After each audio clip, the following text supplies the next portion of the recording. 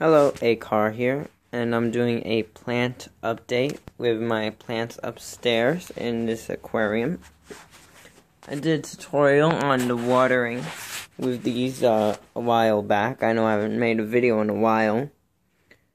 But yeah, I planted a potato in here, and since I planted it, it is just growing crazy.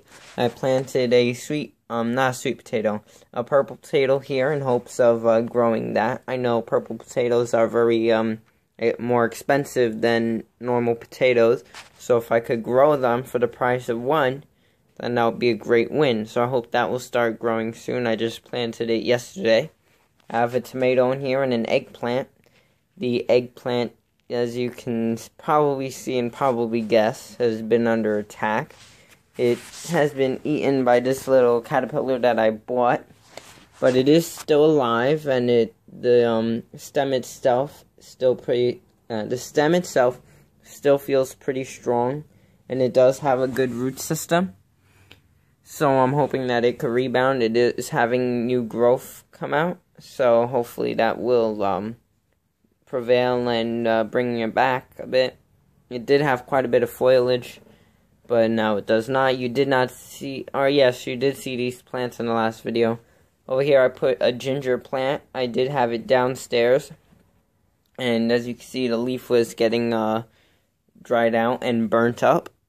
I found out that they don't like direct sunlight, otherwise they get burned easily via that little this dryness here. I'm assuming that's what the burn is, but it has stopped since I put it up here. So yeah, there's a ginger. I have a garlic there. Just experimenting with the garlic, because I know a lot of people say that you need to have them frozen underground over winter in order to get anything from them. But I want to see if it is possible to get something out of it this way as well, so that I could grow garlic all year. If not, then no big loss. It's not really making any difference in what I grow here. I have my fig cutting here. If anyone knows how to make it grow faster, it just has this one little nub that's been growing recently. But if anyone knows how to make it grow a bit faster, please let me know.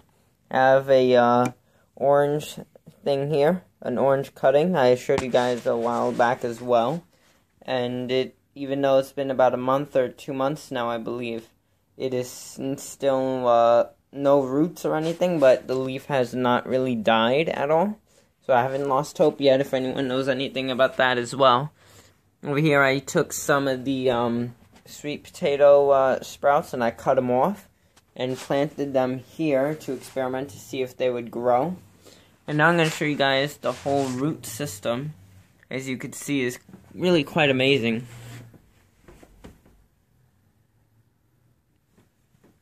There's a whole lot of roots over here. And later on today or tomorrow, sometime this weekend, I will do a caterpillar tobacco hornworm update as well. But yeah, I'm working now over the weekends, so if I don't do a video, I apologize in advance. But I'm going to see if I can find some time to do a video on that. Alright, goodbye.